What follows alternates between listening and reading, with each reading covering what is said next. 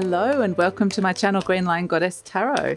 This is your daily reading for the 16th of December 2022.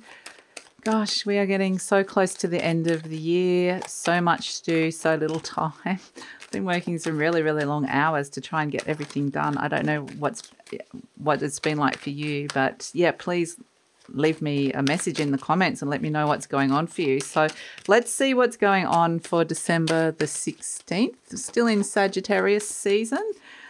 So let's see what is coming through. Okay. Let's see. The Nine of Cups, fulfillment. That's nice energy to come in. Got some of Stella's hair there. Oh, the Ten of Pentacles around an achievement or something that, with the Emperor energy.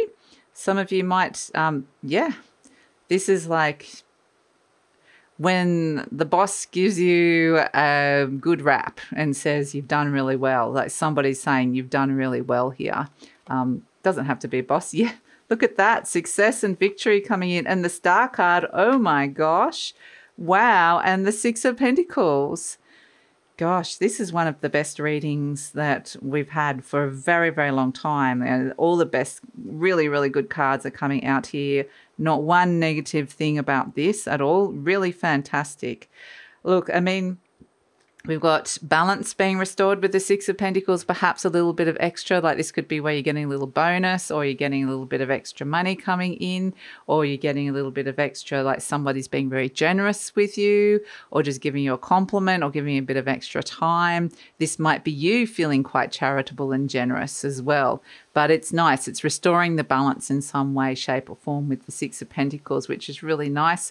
We've got a very powerful person in the center, the Emperor, whether this is someone around you or whether this is you. This is achievement coming through, recognition, achievement, being seen, being very guided, just massive energy of validation, wishes coming true, satisfaction, fulfillment, achievement, a legacy perhaps coming in, but successful energy coming in, so you're getting whatever it is that you have to get done.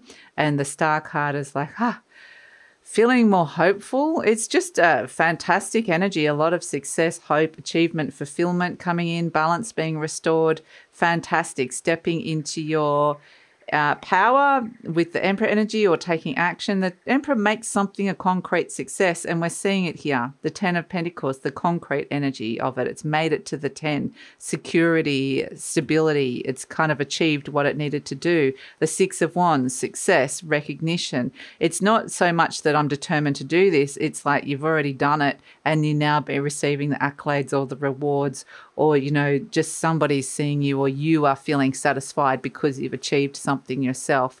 So I love the Star card right at the end because this is peace and healing.